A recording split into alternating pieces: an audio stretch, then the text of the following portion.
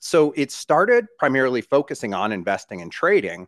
But what we found, is the biggest mistakes tended to occur from miscommunication between various departments. So it quickly evolved to a CRM platform, operations, tasks, all of that you would typically see. The idea being we don't want just investors and traders, portfolio managers in one set of software, operations in another. We want everyone living in the same ecosystem, very easy to communicate back and forth and have that client data, client notes, all of that stuff very front and center for everyone involved and keep people out of their silos. So the breadth is quite large, but we've engaged with different clients in different aspects.